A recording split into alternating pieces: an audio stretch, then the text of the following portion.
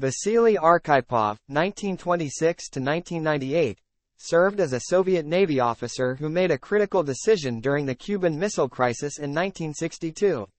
While aboard the B-59 submarine, despite being in international waters, the submarine's captain wanted to launch a nuclear torpedo in response to U.S.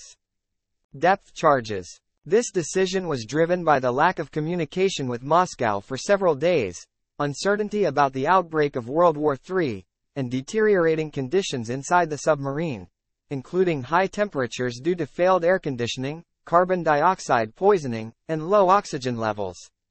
In accordance with protocol, a nuclear launch required approval from the captain and the political officer on board. Arkhipov, a flotilla commander, happened to be on the B-59 submarine that day, a rare occurrence as flotilla commanders were not typically on nuclear submarines. His presence turned the two-person approval into a three-person vote. Arkhipov passionately debated with the two senior officers and eventually persuaded them to surface and establish contact with Moscow. His determination and decision-making skills played a crucial role in preventing a nuclear war and safeguarding the world.